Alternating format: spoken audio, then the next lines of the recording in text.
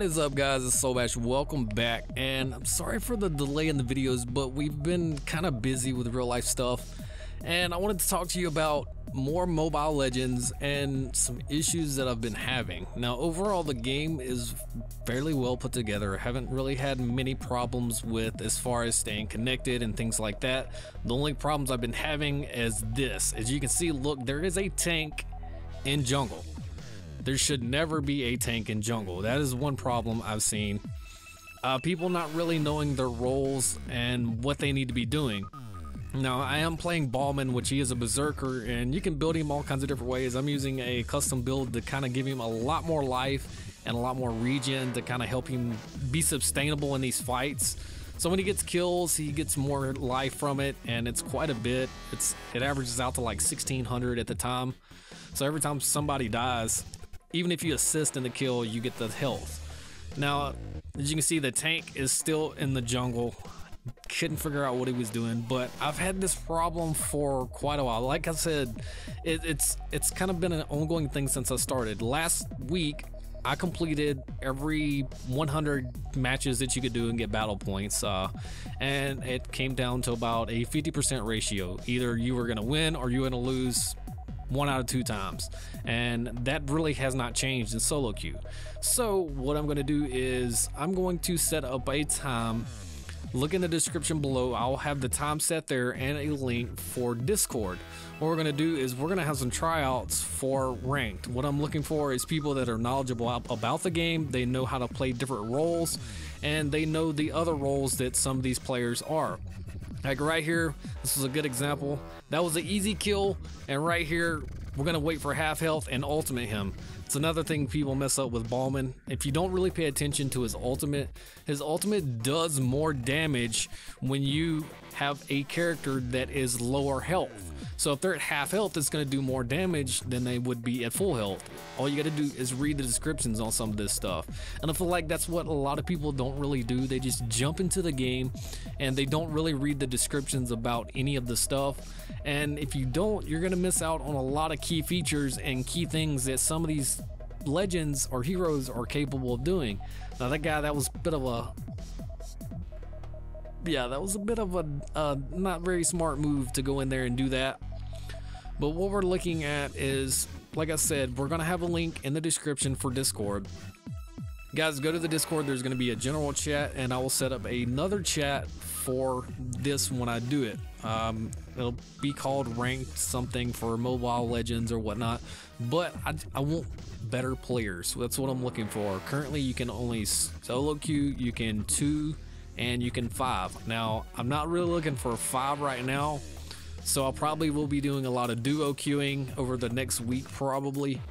Haven't really tested out 5. This is another thing right here. People tower diving. They're still gonna die right there, but that's another thing you got to look out for early game, especially if you have minions coming under your tower. They're not going to target anybody.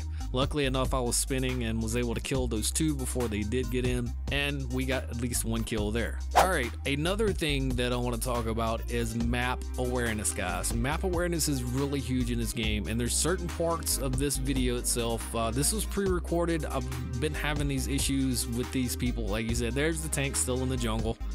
Really doesn't make any sense. But I've been having issues with people not knowing roles, not knowing when to back out, or when to assist another lane. And those are really key things that can make or break a match.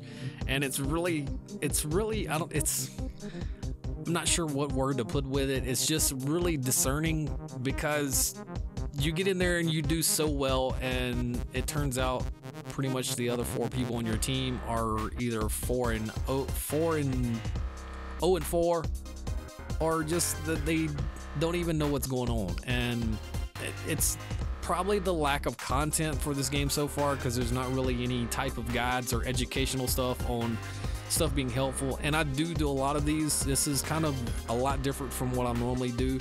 And like some of the people have been suggesting in comments, they want to see like a road to legendary series, because legend is the top rank in the game, and it's basically a road to #1 to see if we're able to get to it. And I believe it is capable of happening. Last week, the highest rank I got up to was 52 before I ran into about 8 matches in a row where I dropped literally almost 3 ranks in one sitting. And it was really hard to sit there and watch that, because you see some people, the stuff that they do. Like right here, I got all 3 of those people down really low, pretty much almost by myself. And you've got a full hit point guy running in. He stays in, takes a lot of damage from Saber, and then doesn't get a single kill out of any of that himself. Now that right there shows me a lot of people need to pay attention to what they're buying. Please stop buying the recommended builds. The recommended builds are pure garbage. All you're gonna get out of it is some attack. Somebody hits you twice, you're gonna die. So if you don't pay attention to any of that, it's not gonna be very helpful at all. Now I did help jungle a little bit in this, just to kind of go back and forth. I do try to pay attention to the map quite a bit. I would say if you don't look at the map every 3 to 5 seconds, you're doing it wrong. This guy right here should die pretty quick, but that ultimate did miss. I've had a few problems with the joystick kind of sticking or just making me stop when I'm running sometimes, especially on Alice. I'm not sure if it's just that character itself, but I do have a lot of trouble with the movement on that character. This one's not too bad. The only trouble I have with this one is when getting away trying to use the dash. If one of the people are like really close to you, it hits them and it stops you, so you pretty much do not dash at all. And that's the purpose of the dash for me, is to either engage or disengage from a fight. I know it does damage, but it's really useful to get across walls and just move around the map, especially with this legend. It doesn't have any mana at all, so you don't have to worry about that. You can use it over and over. It's just a cooldown timer. Now that would probably be another thing that you could look at with a build like this, is, for instance, look for something that has cooldown reductions to it. But as far as what I'm going with for this character is survivability and more hit points, because people do so much damage. It's a bit imbalanced in my opinion so far. There needs to be a lot of work on the balancing of the game, as there's a lot of inconsistencies. Like Alucard is a tank right here, and look how much damage he's able to do, and I really didn't do anything to him. Now I have not played that legend yet, so I do not know all of the abilities, so I'm not aware of what type of skills he has. But again, right here, watch, he comes in, my skill really does nothing to him, but he just eats my hit points like it's nothing. Now he does get caught up, and watch this. Bring him into the tower, help your teammates out, and you take him out, no problem. Now this guy right here, he is gonna kill me, but we do have a revive. My ultimate went off, but I didn't get time to get away from him, and didn't get any assistance from the jungling tank that was just probably in the jungle right there killing stuff. Now when I was talking about map awareness a while ago, as you can see, look at the map right now. Tigreal the tank was just at the bottom, not paying attention to mid lane at all. The tower had 2 people on it, nobody else was defending it, and it got killed. So that's what I mean about map awareness. If you know where everybody's at on the map, if they're attacking something, they're going to show up on that map. So look every 3 to 5 seconds at that map and make sure nobody's kind of out of place or looks funny. You know, you're gonna know if somebody's in the jungle, if they're killing something, because you can tell the placement of mobs. Another thing is the ones that give buffs, these guys right here.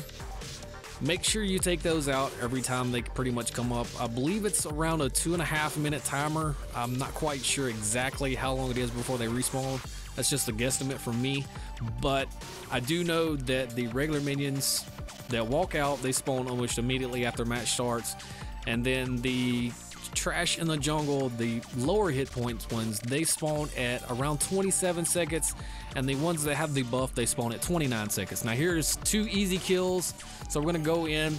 I'm not really doing a whole lot of damage, but we're gonna get the double kill right there using that execute ability. That's another thing you need to be wary of before you go into a match, is the composition and what your teammates are using. That's a very bad spot to try to go back and teleport back to base from. I'm not sure why he stopped right there. If you're gonna try to teleport, at least get behind your towers. Now, like I was saying, back with the composition of teams. Now guys, if you get in a match and you see all 5 people trying to go with ADC or ranged attack, something that does damage, that's not the smartest move. You need some type of support, you need a tank. There's only one healer currently, which is Rafaela. She's pretty good. I'm pretty decent with her, but I don't trust any other ADC or damaging character to carry me throughout that match. So another thing is when you're doing the boss, he does stun, so about 5 seconds after you engage, if you get away from him, you will not be stunned. Now, as you can see, there's 2 people coming down on us, one below us. The smart move would have been to take that one out on the bottom first, which I did go back down and help him kill. But those top 2 guys should have been completely ignored and that first one taken out. Now, I do not remember if I got away right here.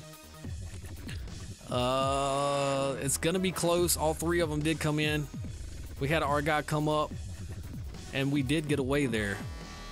We got saved by, I believe his name's Yao Zhao. Don't be mad if I mispronounce it.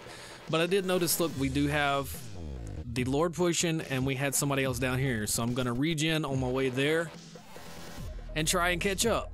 Map awareness, especially with the Lord out. If you kill the boss, don't let it run in a lane by itself.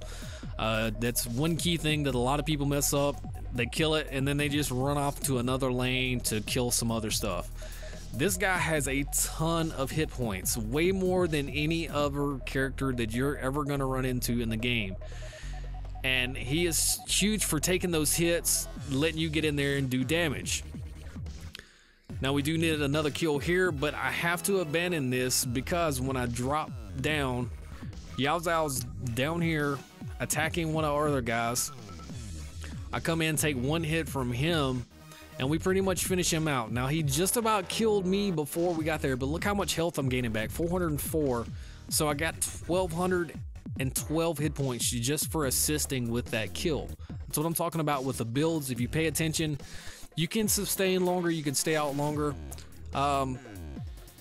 Saber in this game did not do well at all. If you go 0 in anything on Saber, you're doing something terribly wrong. That seems like one of the easiest players in the game to play because, I mean, you really just run in, hit somebody a couple times and they're dead.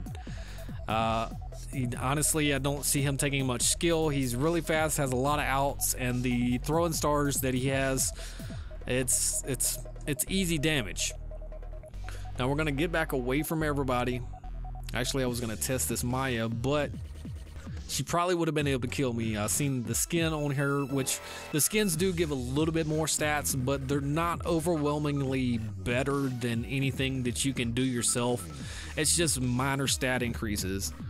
And here we go with that extra damage. Look at that, one hit he did on me, and it took a big chunk of my life.